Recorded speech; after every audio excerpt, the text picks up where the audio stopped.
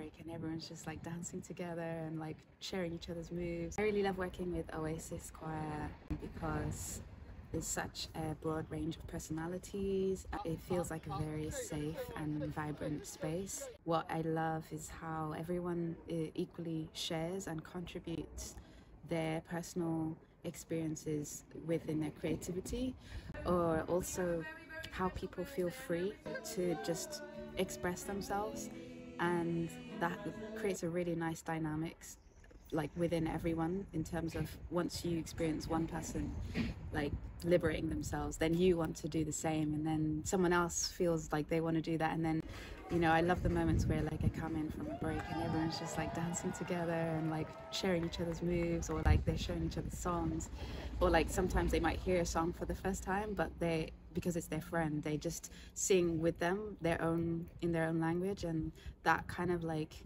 excitement and joy and spontaneity is really special. And I think that it's hard to find actually in a lot of other places where it feels like there's so much control and there's so much like pre-thinking before expressing something. Yeah, I just love how it's so free with Oasis, and that's also made my process really enjoyable, because even though I'm just facilitating, there's something really nice about being able to come in and hold a space where we can like explore specific things, and no one's really afraid to share and be seen in that space. I feel like I learn a lot just from being in that company. It's very humbling.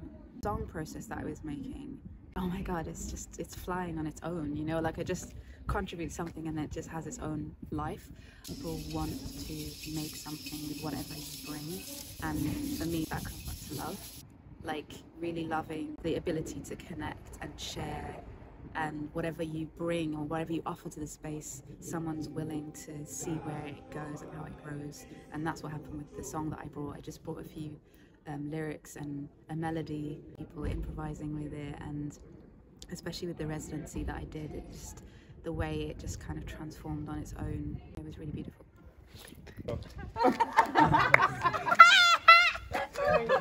What is Nora?